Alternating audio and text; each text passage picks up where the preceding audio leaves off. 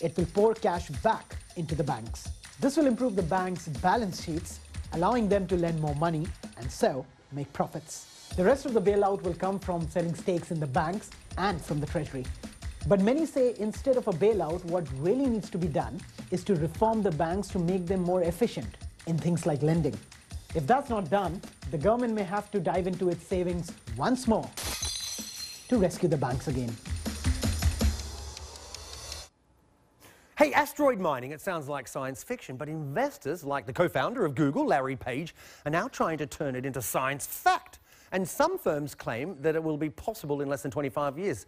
But what are they looking for, and is it worth the cost? Let's find out. Mitch Hunter-Scullion, love the name, Mitch, by the way, is CEO and founder of Asteroid Mining Corporation. Love that as well. You join us. Hey, do we have... We landed the world did, basically, the European Space Agency, landed a craft on...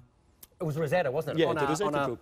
Was it a comet? Yeah, that was a Comet 67P. OK, so because my question was, do we have the technology? Oh, so we can send things up there, but it's got to dig, mine and bring it home. So demonstrably, we have the technology to get to asteroids now. Yeah. So what we now need to do is work out extraction techniques for resources on those asteroids. So once we have the technology, that's what we're developing at the Asteroid Mining Corporation. When we have that technology, we're essentially looking at expanding the global economy out beyond Earth orbit and into the asteroid belt.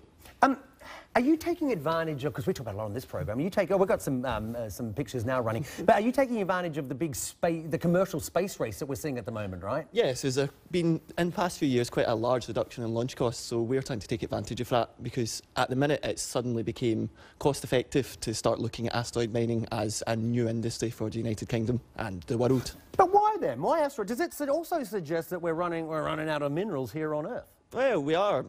The Earth's resources are finite, so we have to eventually start looking at expanding beyond the limitations of growth we have here.